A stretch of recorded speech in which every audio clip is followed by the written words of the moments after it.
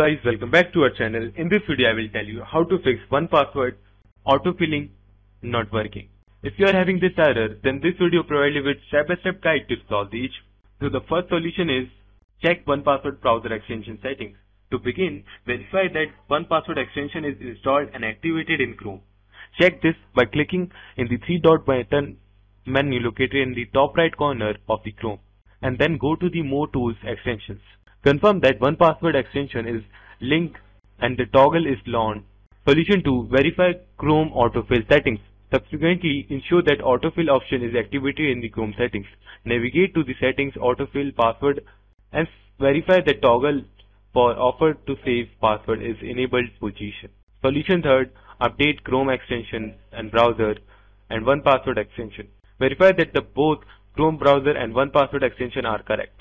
Check for any updates to the browser by going to the Chrome menu, Help and About Chrome, and ensure that the 1Password extension is up to date by checking Chrome Web Store for any available updates. Solution 4. Use manual copy-paste as an alternative. If none of the above mentioned work, one can attempt to manually copy-paste the password from 1Password application to the corresponding login field.